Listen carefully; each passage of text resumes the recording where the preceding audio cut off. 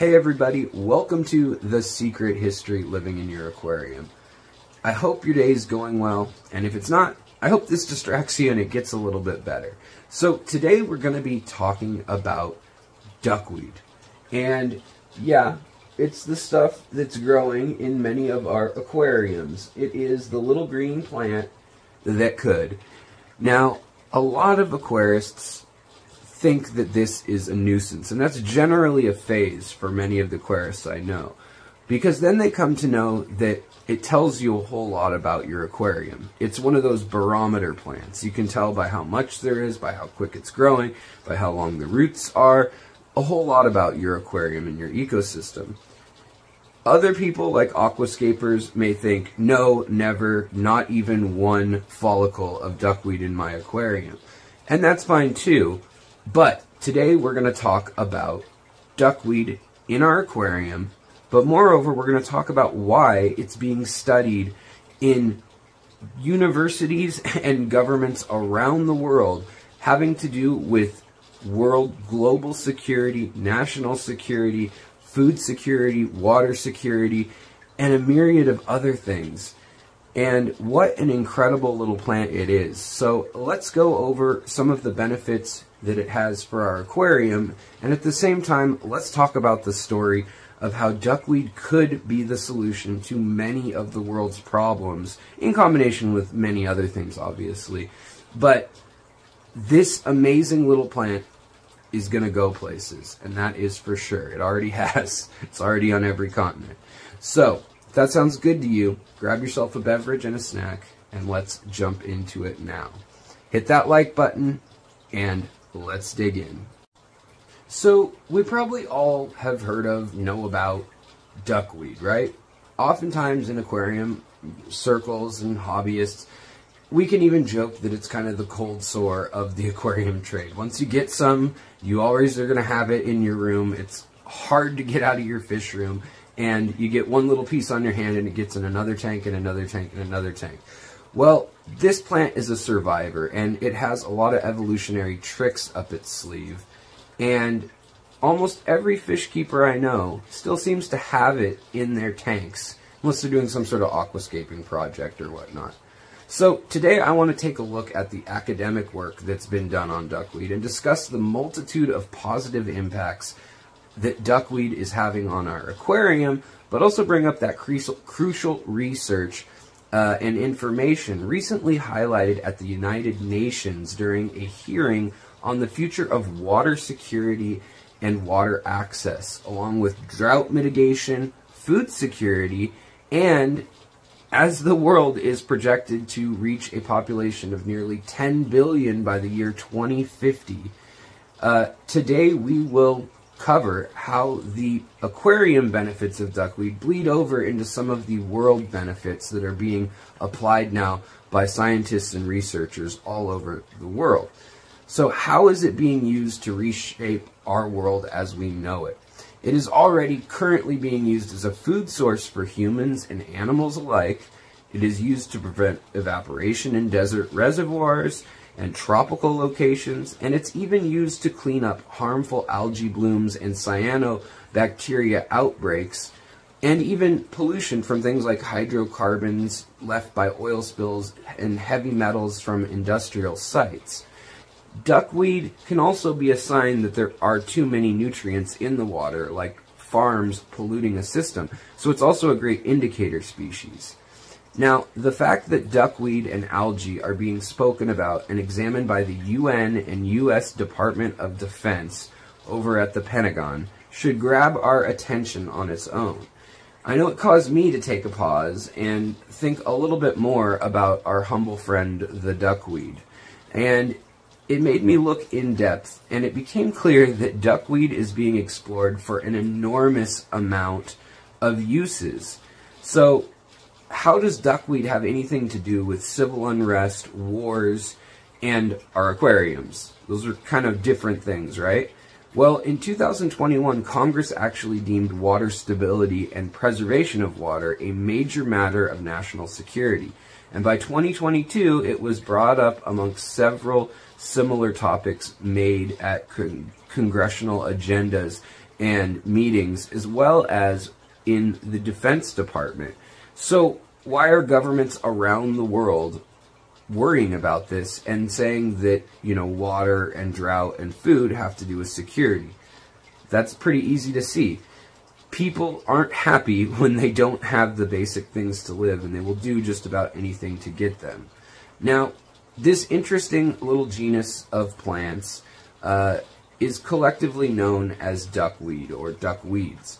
And with 2022 and the massive droughts that plagued the American Southwest, the Rio Grande and the Colorado River were running at all-time lows, and even they ran dry in some stretches. It was painfully clear that the U.S. Southwest and the world needed some better practical and affordable solutions that we could implement very quickly to help mitigate these problems. Now, in the U.S. Southwest alone, over 15 million people rely on the waters of just those two river systems. And they're looking at some really unlikely solutions while they're looking at this topic. So nothing is off the table. And the issue of water security, food production, and nutritional security, as well as carbon emissions and the stability of nation states, as well as local and regional states and municipalities, has all become a deadly serious matter. People will kill for water, not just in our country, but some 50 million Americans live in drought-prone locations, as do people all across the world. And our water usage continues to skyrocket, so every drop counts, and every clean drop counts even more. So with people all around the world, prominently in the Middle East, Europe, Australia, Central Asia, Central and Northern Africa, and then Southeast Asia, they're facing deadly droughts that are getting worse. And at a staggering level, we're also polluting our water sources. So with problems around every corner, yet our population continues to expand, and we need to put people places and feed them. Without water, simply put, there is no life. The control of our rivers and lakes, as well as the damming of our rivers, is already an issue that has nations staring down one another and considering war. Look at the Nile, look at the Mekong and Mekong rivers, and the control of them. And to preemptively gain control of Earth's most precious resource, people are willing to do a lot of things. So let's go back to our own aquarium for a minute, take it down a notch. How is it that a messy, minuscule little plant, Lemna minor, aka duckweed, may end up being part of the solution to many of these world problems? Well, first let's take a look at what duckweed can do for the aquarium a couple ways, and we'll kind of bounce back and forth and see the parallels. Hopefully this sheds some light on what it could be capable of doing to help solve and mitigate droughts, famines, and population growth issues that are staring us down right now every day. Then we'll take a look at the latest research and science and conclude by discussing the benefits both firsthand and secondhand that duckweed may hold in store for our world and our fish tanks. Now, duckweed grows on every continent other than Antarctica and can be found from the jungles to the deserts to the tundra, as I said. Various species, with more being engineered all the time by humans, both by selective breeding and horticulture, as we've done for generations and generations, as we've created things like kale and carrots and chard and all sorts of different things, radishes, potatoes, and by genetic modification. Now, these are all in order to enrich its nutrient profile, the parameters in which it grows, and a lot of other variables. Likely meaning the duckweed will quite possibly be one of the plants at the forefront of solving a lot of our problems that we don't even know exist yet. Duckweed is also the fastest growing plant in the world, and it has bamboo, seaweed, and shrubs beat by a long shot. In fact, duckweed doubles its bioload every 16 to 48 hours. And that means daily it can produce a whole lot of biomass. It has a nutritional profile that, in combination with a complex starch such as rice or wheat, potatoes, can create nearly a complete nutritional food source for humans, as well as a great feed for dozens and dozens of species of animals humans keep. Now, it has been said that with a few choice supplements and daily vitamins, that a serving of carbohydrates and some duckweed can sustain a human being nearly indefinitely, even as is. That's before we genetically modify it, do things like we've done with golden rice and put vitamins A, E, and C in it in higher amounts. Now, I don't know about you, but I don't plan on eating scoops of duckweed anytime soon. However, the nutritional contents within duckweed and various algae and floating plant species is really interesting. It's already in protein powders and our cereals, and it's used as a byproduct and filler, as well as a additive in many, many products, including vitamins already. Duckweed is easy to grow, and it requires very little input of care or resources to keep up with it. It yields massive returns with very little upfront. And it's 30 to 40% protein by dry weight. It offers all 9 essential amino acids, a host of dietary fibers, polyphenols, iron, zinc, and vitamin B12, with the new variants that they're engineering also having tons of unsaturated fats for a plant, and vitamins A, E, and C. It is one of the rare crops that requires a vertical depth of only 1 to 2 inches to grow of water, and fish can live under that happily, which are another food source. And that same column can have terrestrial plants growing immersed out of it, like these here, as well. Not to mention, 1 square meter of water can support 20 grams of dried duckweed matter every day being harvested. To compare it with corn, it has 50 times the yield per square foot. 1 hectare, or about 2.25 acres, will yield 1.4 million pounds of duckweed a year. So there are hundreds of recipes online that detail how to transform duckweed into fish food, and, you know, turtles, goldfish, they already eat it. So if you want to talk about that and transform the stuff floating into your tank into a free food source, that's a great thing to do. A lot of your fish, like cichlids and things, may already be munching on it. But if you'd like me to get into some preparations and recipes and stuff, let me know in the comments. Let me know if you like this content. And also, while you're at it, let me know if you have a good recipe for a fish flake or sinking wafer where you're utilizing duckweed, because I keep seeing more and more with people coming up with really ingenious mixes of the stuff. And it's a great use for the duckweed that we're just kind of producing anyways. So it has actually been used as a medicine by dozens of cultures around the world for millennia. It's been shown to reduce the risk of diabetes, as well as shown to help the uptake of certain essential vitamins and minerals that cannot be metabolized or digested properly by human bodies without certain enzymes and alkaloids that we have to get from plants. And it's all in one neat little package in the duckweed leaves themselves. So for humans, it's been a food source very similar to microgreens or couscous or grains for a long time. And in many Asian cultures specifically, it has been used, mixed in with food, made into a paste or kind of a dough. And it has more protein than soybeans pound for pound. Notably, its growth is reducing the carbon footprint as well. So the energy needed to create a digestible protein with 4 times less carbon being used to create it than any other method that's currently being done farming. Because usually you have to go get gasoline for the tractor, you have to get equipment and do all these processes, get fertilizers and things. And with duckweed, you don't have to do that. You can just let it grow in your ponds, and it has a myriad of benefits that it can bestow upon us just being duckweed. So it can be pretty interesting that this grows with so much potential, and yet it also still clears up nitrates, nitrites, ammonia in our aquariums or in polluted rivers and lakes.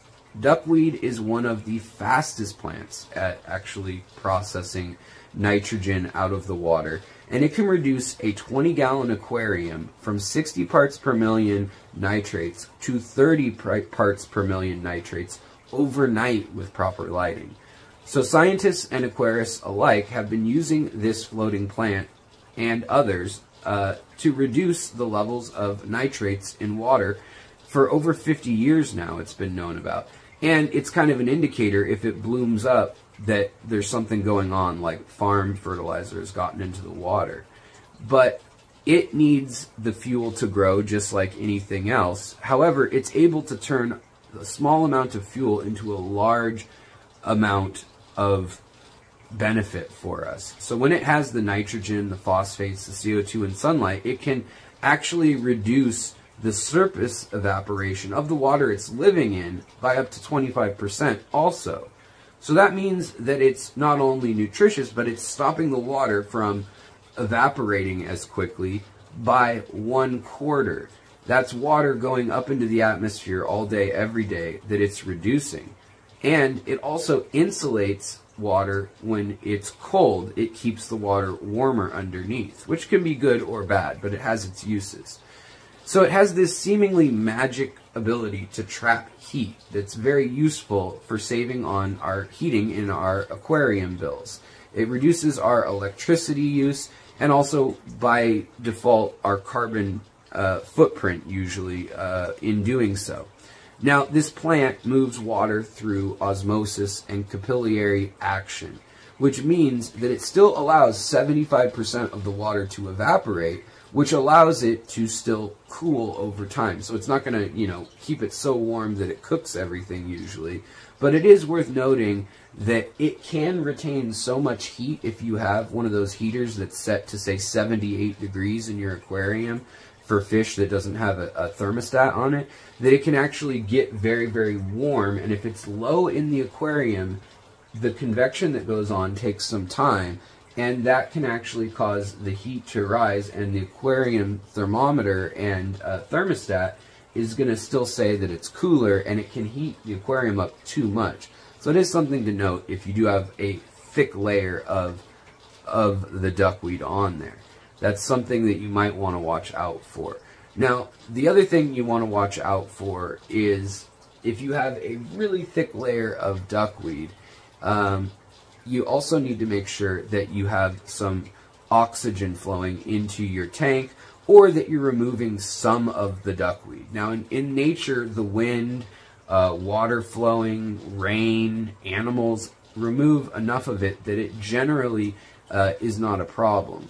However, sometimes it can grow so densely that it can be a problem on small ponds and things. Which brings up another utility of it, even though it is a downside also. It can grow so dense that it reduces the ability of mosquitoes to lay their eggs.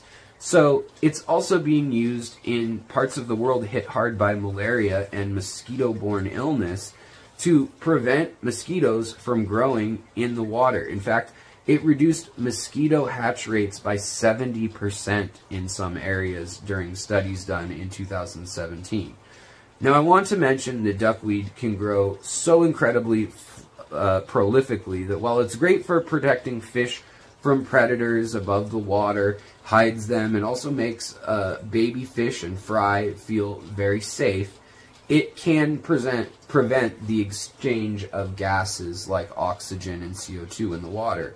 So if it's in your aquarium, like I said earlier, you need to give the water some surface area to work with. Usually about 20% of the tank should remain uncovered ideally, or you need to run an air stone or hang off the back filter. So I hope I made that clear. That's really the one major downside of duckweed other than it aesthetically. I mean, when stuff doubles its biomass every day, what else can you do? So just increase the water flow and the aeration. If you don't want it anymore, you can either reduce the light, you can harvest the duckweed, or you can turn up the flow. Duckweed will not live in areas where it has lots of flow. And if you harvest it, you can feed it to anything from chickens to goldfish and koi, or you can actually use it as fertilizer in your garden. So I want to talk about yet another incredible property of duckweed, and that is that it has a metabolic cycle that actively removes carbon from the atmosphere, as do almost all plants, which of course is great for climate issues as well. But from an aquarist point of view, it means that you have a plant that is essentially being grown by pressurized CO2, as if it was in a high-tech aquarium, because half of the plant is out of the water. It's getting access to air and to the gas exchange that it needs for transpiration and respiration. And it doesn't have to struggle with doing that underwater. The same is true of any immersed plant, but it's worth pointing out that as it's cleaning your nitrogen cycle out and eating the nitrates and nitrites and producing oxygen, it's also doing that. So one thing I want to talk on before we end this is biosequestration. And it is when a living organism consumes and stores a chemical, element, or compound, and over time it actually stores it within the plant. Fungi also does this, as do all sorts of other compounds. Some of them are even inorganic, things like diatomaceous earth and other forms of chalk or lead or charcoal even.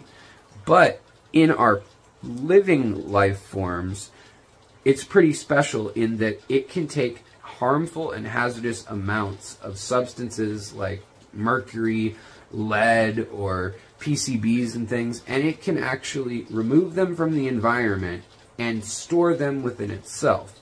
Now, that's kind of useful and kind of harmful, because if it just degrades back into the environment, it releases a concentration of it. But if we go in and we're collecting the duckweed, we can then move it somewhere else where it won't be of harm. And because of that, it has actually been used for cleaning up several major chemical and petroleum-based products that have spilled in freshwater environments over the course of the last few decades. So studies have been done on using dry duckweed and straw, as well as oyster mushrooms, or at least inoculating that with oyster mushrooms, and then putting them in buoys or booms and chaining them together to float in the water where oil or other chemicals have spilled. They then cause a wall or barrier of the floating chemicals to be stopped, and it absorbs it, and it absorbs all the hydrocarbons, and then later, once levels have lowered, the still hazardous chemicals can then be absorbed by living duckweed that grows off of those buoys, and by fungi that actually live off of the duckweed itself as a fertilizer or a substrate to grow its mycelium through, along with straw and sometimes a little bit of clay or something. But this is already in use in several forms, and it's pretty amazing that it's being used to clean up chemical spills and oil spills in freshwater environments already. So we've covered how duckweed can provide a cheap, fast-growing food source for the world, or for your fish, or for both. It's a whole food as is that you can eat, and that has possible medicinal benefits, pending research and studies. And it is a great supplement of protein, fiber, and nutrients, including all 9 important amino acids and building blocks of life, which means we can disarticulate it and use it for who knows what in the future. You can build almost anything with those in complex chemistry. Now, how it can slowly evaporate, or rather, alright, so we've covered how duckweed can provide a cheap, fast-growing food for the world, or you and your fish as is, both as a whole food or as a supplement where you're taking the nutrients out of it. It's a great source of protein, 30 or 40% by weight, great source of fiber, and all sorts of other nutrients, including all 9 amino acids that humans need to live. And it slows evaporation, it removes nitrates and carbon, it conserves water inherently because of the thing I just said, and it can be used to clean up even deadly toxins and chemicals, store them within itself, be disposed of safely elsewhere, and if it grows too dense, it's actually able to stop mosquitoes from reproducing. It can be a great hiding spot for your fish in your aquarium, or on an aquacultural, aquaponic type farm. It can be used to grow tilapia, which will actually eat the duckweed, then create waste that the duckweed eats. And as long as you have sun, you don't even need electricity to feed that system. But in defense of those of you who still hate duckweed and want to get rid of it, it does grow really fast. I get it. It eliminates waste and nitrates, and it's a great plant fertilizer when you take it and literally just throw it out into your garden. And I get that it'll take 4 or 5 minutes, maybe a week or every 2 weeks, to deal with it. But I think there could be bigger problems in the world for the benefits that this little plant may have in store for us, and already has in store for your aquarium. So thank you so much for watching. If you like this kind of content and you like these big picture episodes where we connect the world to your aquarium and cutting edge research and things like that, please, like, subscribe, the things to do, or support the channel, become an honorary producer, and become a member. Only $1.99. You get lots of access to stuff in the community tab. And you also get to be a lot more active in having a say in what we talk about on the channel, helping me make decisions and seeing behind the scenes stuff. Plus, you get a whole 180 extra episodes of Fishery, the audio-based podcast, ahead of everyone else. They're already online in my community tab for members. Thank you so much for watching, and I hope you all have a wonderful day. Take care, and I'll see you guys next time.